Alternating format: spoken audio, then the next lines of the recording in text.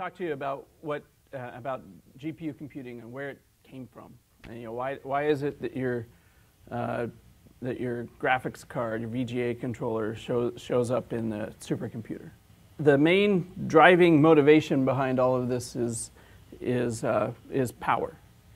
Power, getting more performance per watt and more performance per dollar is driving the push towards leveraging commodity markets such as graphics. So if we plot out these lines, we're looking at an exaflop computer in about 2018 and hopefully 2019, depending on how you round it off. But where we're at is the big problem is that this exponential increase in performance has come at the cost of an exponential increase in power. And so from a 200 kilowatt machine of the CM5, which was big and loud, but it only used 200 kilowatts. And whereas the Titan supercomputer at Oak Ridge National Lab is over 8 megawatts. And so that number one machine has not been at constant power. Now the good news is there's been progress in performance per watt, but it's not sustaining that growth. Here's the bad news, and this is kind of VLSI in a completely oversimplified. You've all heard of Moore's law, and the fundamental principle underneath that is Dennard scaling. And basically what it says is as we double the feature size, we're going to get 2x more transistors in a fixed amount of area. At the same time, by making those transistors smaller, we would also make them faster. And we would, because they were smaller, we would reduce the capacitance by 0.7x, and we would simultaneously reduce the voltage. So that triangle, so we would eventually get a 2.7x, whatever it is, increase in performance for a doubling of the feature size, and at a constant power. So still the same power, but 2.7x faster. And that's the law that drove Moore's law, what we know of as Moore's law, and drove that number one computer for a long, long time. The bad news is that two of those things broke down. We still get 2x more transistors, we still get a reduction in capacitance, but we are not able to reduce the voltage and not able to make the transistors faster as the feature size shrinks. So the result of that is instead of a 2.7x increase in performance at the same power, we get about a 2x performance with a little bit more power, with 20 or 30% more power. Both of these graphs are completely oversimplified, but it still shows the point. You could also get, if you want to keep the same power, you only get 1.4x improvement in performance. And so this is why performance per watt is such a big deal. As we want more and more performance, we want that growth to continue to go up. We want our phones to be more powerful. We want our laptops to be sleeker than they were last year, and yet perform more functions and keep up with our shrinking attention span. And so that doing so at a constant power or even lower power puts a lot of pressure on these laws. So basically, what that resulted in a perf per watt is a 68% growth rate in the Dennard scaling era that sort of ended roughly 4 to 5 years ago, depending on who you ask. And the post-Dennard area, it's about 19% improvement in perf per watt. Now that number one on the top 500 is actually even more than 68%. It's about 80 some odd percent. And so the difference between those came at the cost. The difference of those was made up by adding more power to those systems.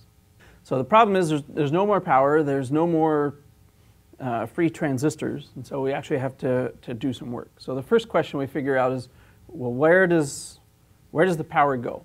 Well, we want to do flops, right? We want to do some computation. Hopefully you're learning that all week.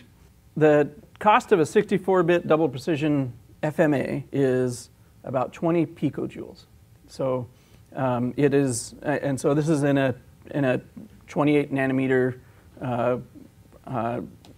no particular design, but if you did, what is the, a reasonably good floating point multiplier, reasonably fast, it would be about 20 picojoules.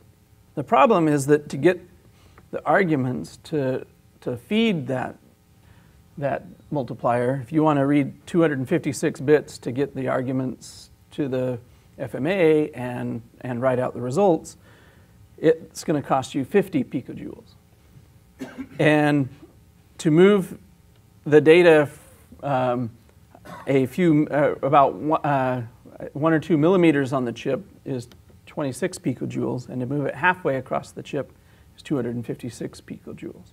So as you can see, the cost of, and moving it from one corner of the chip to another is going to be 1,000 picojoules. And it gets even worse if you want to move it off of the chip. It's 16 nanojoules using DRAM interfaces that we have today. Or if you designed a very special high-speed link, you could get that down to about 500 picojoules. So all of those things add up, and if you can figure out, well, if I want 50 gigaflops per watt, what is my budget? It's about 20 picojoules. 20 picojoules gives you the floating point multiply, but it doesn't give you anything else.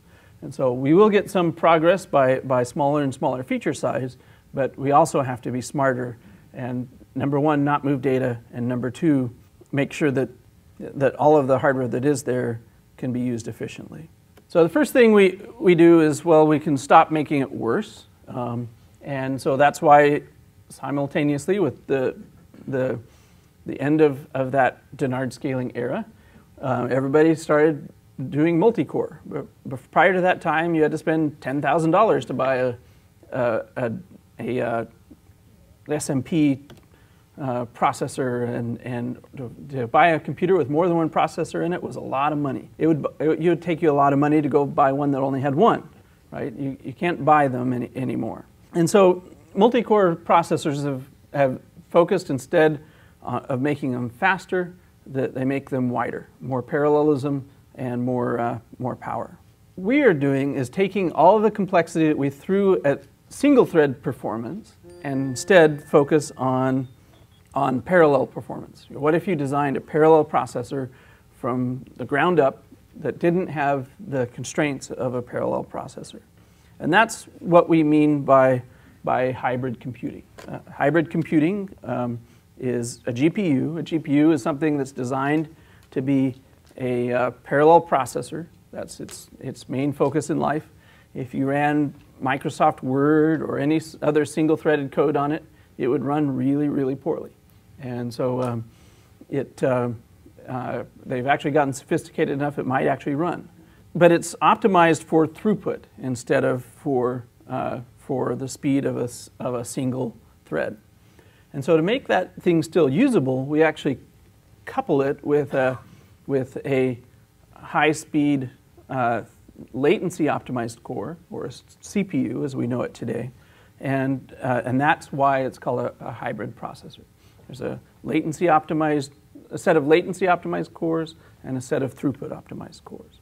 And we're not the only people thinking that way. That's the way the industry is moving. So now I'm going to switch a little bit with that in mind. So this would all make sense if it came to you from a traditional parallel HPC processor company. But why is there a graphics processor company here talking about this? And to do that, I'll give you a very brief history of graphics.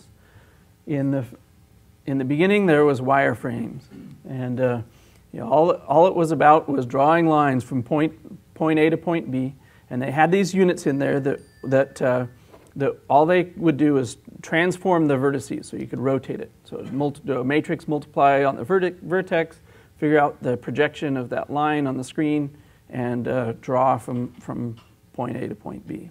A cool stop along the way was persistence-based storage tubes that you could actually draw the line once with an analog circuit, and the line would stay through an analog electron tube. And so that didn't actually require any math. It was all just analog. But before too long, we evolved it enough that you could afford enough memory to hold a Z buffer. And so now you had another step in the graphics pipeline. You needed to add lighting to the vertices, and you needed to fill in those rasterized polygons. And that each one of those pixels you would compare against a depth buffer to see which one was closest, and shade it and draw highly realistic flight simulated images. And then as in the kind of third generation, they added texture mapping. So at each one of those points, it would do an interpolation, a bilinear interpolation of a texture data at that point as it was rasterizing the image. The architecture sort of evolved along with this. The application would run on the host, and it would send down geometry, rasterization, pixels, and so forth to the device, to the graphics processor. And this is what some of those things looked like. The geometry engine was one circuit board. The frame buffer was probably a whole megapixel or so, if that, at 4 bits per pixel. And you could put two of those next to each other and get 8 bits per pixel. And eventually they became more and more capable and more programmable. So at one point, at this point, most of the functionality was fixed function, special purpose, custom built ICs. But people wanted to do more and more things. And so rather than building special purpose hardware for everything under the sun, those devices became more programmable. And so DirectX kind of rode that train. There's a similar line for OpenGL. They evolved from no lighting to per vertex lighting, and to eventually being able to do lighting per pixel. And the programmability of it was not awesome. You could have sometimes 16, 32 instructions, and so you could figure out what you wanted to do on that pixel with your 32 instructions. Some very dedicated souls in the beginning that coined the term GPGPU decided, well, there's this programmable device that has a whole lot of floating point horsepower and it's really efficient. Can I use that to do scientific computing? And so there's a bunch of people that worked on this. There's people that did ray tracing. There's people that did PDE solvers. People that did conjugate gradient solvers. People that did fast multipole methods. You name it. Somebody tried to figure out how to do this. And the problem was it wasn't particularly well suited. So we dug this out of the archive from Ian Buck, who's now the head of the CUDA at NVIDIA. So here's how you do it. And then there's different versions for different graphics cards. Then you create some floating point. You make sure you turn off filtering, and you create the shaders to add things together. And you copy the data, and now you've added 2 vectors, right? So his idea at the time was Brook. That Brook was a research project at Stanford, and eventually Ian joined NVIDIA and created CUDA, and trying to figure out how to give you the access to that with a real programming language. Fast forwarding to where it's at today, the first CUDA-capable device was introduced in 2006. It was called the G80. We added double precision and ECC along the way, and today the architecture that we ship is called Kepler. Kepler is is a single card that has 1.3 teraflops of double precision It can achieve about 90 some odd % of that with a DGEM. And it's still these. It's still driven by the ability to transform vertices, rasterize pixels, and shade. And so there is a mass market behind it. So the reason that we can sell you a 1.3 teraflop device for $1,000, if you can find one on Amazon, that's how much they cost. The GeForce Titan, named after the Titan supercomputer, is because there is a mass market, and that we sell as many of those things as we can make. So the way that it's evolved, we no longer have pagefuls of code to add 2 vectors. We actually have a variety of different ways to program GPUs. Libraries, directives, and CUDA are or programming languages are kind of the big 3 features. So to just give you a flavor of it, if you take, this is the same example that scrolled by in so many pages before. If you take your simple serial C code that would add those 2 vectors, you can simply create a function that does the same thing for one individual element in that vector. So all it does is adds y of I equals ax plus y of I. And then this triple chevron, this triple bracket syntax highlighted on the bottom, uses essentially the dynamic hardware-based load balancer on the GPU to invoke a single thread on every element of that vector that will go and, just like it was a pixel on the screen, it will go and invoke some work for that pixel and launch and perform that computation. And sometimes those threads are adding a single point like this. Sometimes it's a whole ray tracing a whole ray. Sometimes it's solving a single non-zero in a sparse matrix computation. Sometimes it's a point in a stencil for those types of algorithms. So the way that it works, the fundamental unit of computation is a thread, and a thread is in most ways the same way that you think about a thread on a CPU, except that they're really, really lightweight. You can create and destroy billions of them every second. And they are grouped into sets that are called a thread block. Those thread blocks can interact at a fine grain with barriers. And then those thread blocks are grouped together into a kernel. And kernels also have an implicit barrier between them. Thread blocks also have a small access to a small scratch thread memory that's located on the GPU. And if you remember that slide at the very beginning, that if you want power efficiency, you can't move the data very far. And so this is located right next to the floating point units, that we can access data and share it at a very fine grain between those threads. And then they also have access to global memory that's shared between the device and has very high bandwidth.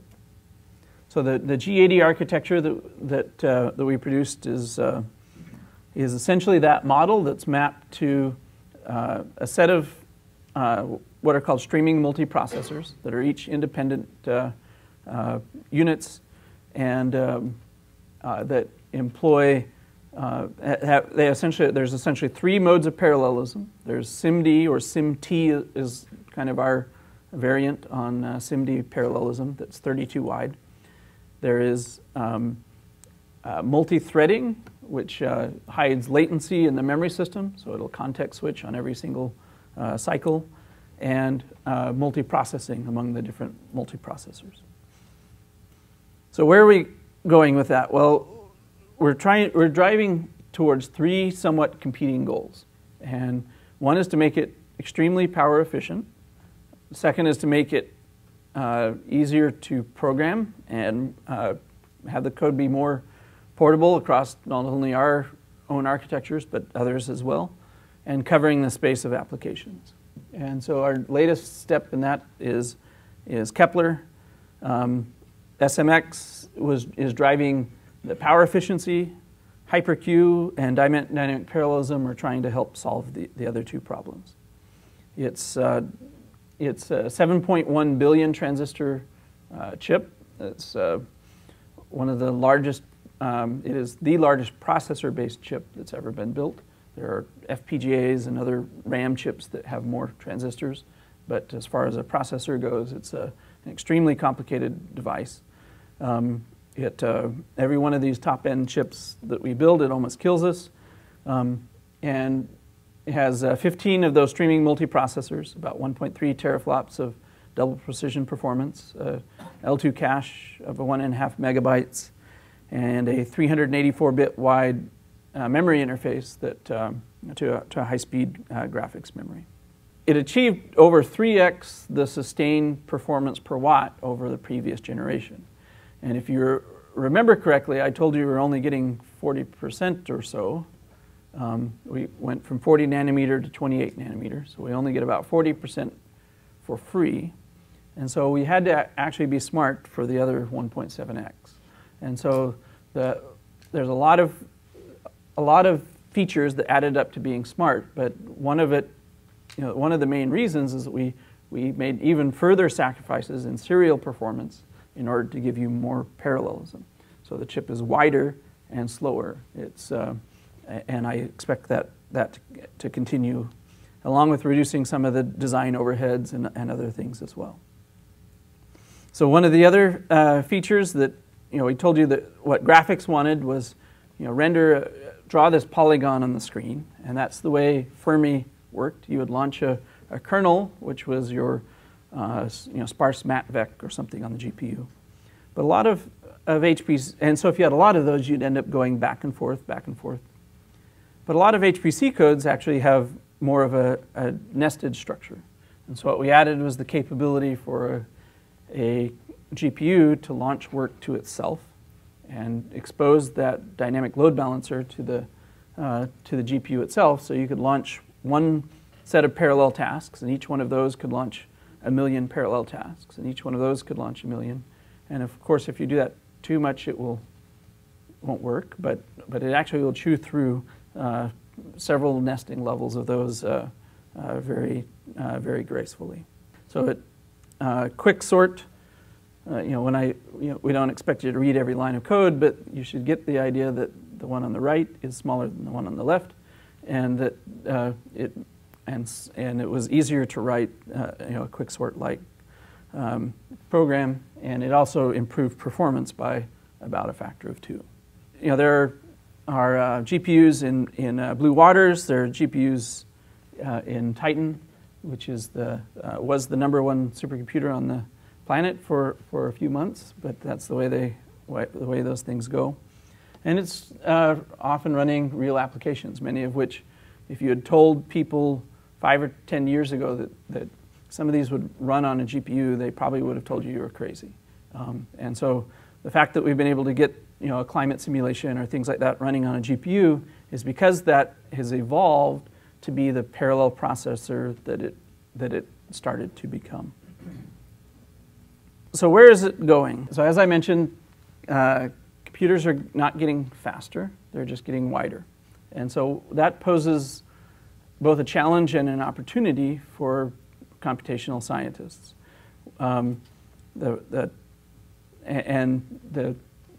It's either good news or bad news, depending on which side of that equation you are. But a lot of applications are not prepared for 1,000-way or 10,000-way parallelism on the node. A lot of applications are not prepared. Titan, if you fully maxed it out, would have 535 million threads. It has 50 million active floating points on every single clock cycle. And if you do the math, an exaflop computer will run at about 1 gigahertz. I don't think anybody's going to stand up here and claim otherwise. An exaflop computer at 1 gigahertz implies 1 billion way parallelism at bare minimum if you don't have to hide any latency. And so it's not, but the problem is it's not just the applications, it's also the algorithms. What is the preconditioner that can deal with 10,000 way parallelism? What is the preconditioner that doesn't need to communicate frequently? What is the the right way to do molecular dynamics in this type of regime? What is the right way to do radiation transport? Would a Monte Carlo code be more suited to this type of architecture? So a lot of it's about exposing that parallelism. It's not about whether you're running on a GPU or you're running on something else, but it's about whether you can tackle parallelism in its finest grain. If you just start taking a big problem and dice it up into fairly coarse-grained chunks, that's a really good way of the MPI got us through the 90s and the 2000s, basically the last 20 years of parallel computing. But in order to achieve the next level, or parallelism within a chip, we need to be able to tackle parallelism at its finest grain. And that example I showed you of Saxby, where we launch a single thread to do a single floating point multiply, is exactly what I mean.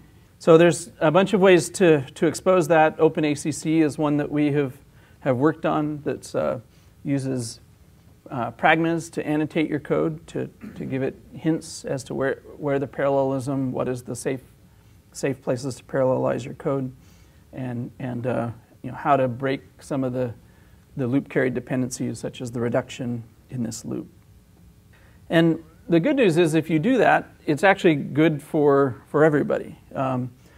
Two examples from the Titan work we did, S3D and CAMSE, the climate code, both of them, as we ported the code to CUDA, we also, and exposed the parallelism for the GPU, we also saw an increase in the performance of the CPU version, because the compiler was more able to find vectors. It was more cache friendly. It was a lot more amenable to those architectures as well. And so we got a 50 to 100% performance improvement. And almost every time I show this slide, I say every third time I showed this slide, somebody says, "Oh yeah, I've seen that too," where they've found performance improvements in their CPU version. So the question is, where are they going to go? Well, we're pushing quite hard to make GPUs more of a first-class parallel processor. I believe there already are. But as we integrate more features on the device and more functionality, and I think most of the work is going to be that software. That preparing the algorithms, preparing the architect, both the codes and the algorithms for that degree of parallelism. It's also happening in a sort of changing world, right? The world is not the same anymore. The dominance of x86-based processors is either slipping or gone, depending on how you read this graph. And because of the cell phone revolution, it's really shifted a lot in the way that people think about architectures and think about programs that run on them. And so NVIDIA is actually a company that works in both of those areas. So we have, at the very low end, we have the Tegra line that is devices on the order of 1 watt, 1 to 3 watts. And the GPUs take much, if not most, of the 8.2 megawatts in Titan at the very high end. So, a device, creating an architecture that can tackle an installation from 1 watt to 8 megawatts is actually quite a challenge. But the timing for this talk is actually great, because last week at SIGGRAPH we showed off a preview of this thing, of Logan. Logan is the processor, is our latest system on a chip in the Tegra family of processors. Tegra is, it goes in tablets and cell phones. If you have anybody has a Transformer Prime, it's in those types of devices. If you have an Audi or a Tesla car, not a Tesla processor, or a BMW, they'll also have Tegras in them. And so Tegra 4 is the one that we're currently starting to ship. We have a game console that will ship today or tomorrow or something. But the next generation of that'll be shipping early next year is called Logan. And Logan is the first one that that is fully has a fully programmable GPU. It's CUDA capable. It's capable of all the latest OpenGL 4.4, even though it's not released yet. It is exactly the same architecture that we used in the Titan supercomputer. There's no double precision units and there's no ECC, but that's okay. The point is that the circuit work and the architecture work that drives us at that low end is also driving us at that high end. So Logan, we showed off last week. It runs at about 1 watt, and we have different power versions of it, and we'll continue to evolve that processor line. The next one is called Parker, and the frequently asked question is it named after me? And sometimes I say yes, but in reality, these are all named after superheroes. So it's Peter Parker is the. So power is a big deal. We move to simpler cores, move to heterogeneous architectures, pay more attention to where we move data, not only within the chip, but within the machine room. And furthermore, HPC is also increasingly supported by consumer markets. I think I pulled the slide, but I have a slide that shows a game conference that's attended by 200,000 gamers, and you can see a sea of monitors, each one of which is running a 10 teraflop computation sustained for hours on end. Right? This is a market that's driving the need for high bandwidth, for high performance per watt, and for in many cases some of the very same algorithms that we use in HPC. So GPUs are evolving from the thing that drew 2 lines from point A to point B to a first-class parallel processor. And I think that was the key insight from Ian back in the Brook days, was that a graphics processor was really a parallel processor. And in fact, if you stuck a design team two design teams in a cave and told one of them to optimize for serial performance, they'd probably come up with a CPU. And the other team, you told them to optimize for parallel performance, they would come up with something that looks very much like a GPU in many ways. So to give you a flavor of a few of the other programming things, we'll return to our favorite Saxby example. You saw that once before. There's really 3 ways to use a GPU to accelerate your application. Libraries, there's a bunch of them, some of which we make, some of which third parties make. There's open source libraries, and they're not, this is, for example, Kublas. It takes the Saxby and it makes it a little bit more verbose, but is pretty straightforward. There's also CUDA modes for Python and other languages as well. OpenACC is the one I mentioned before. By adding pragmas or directives to your code, you can tell it to parallelize certain loops.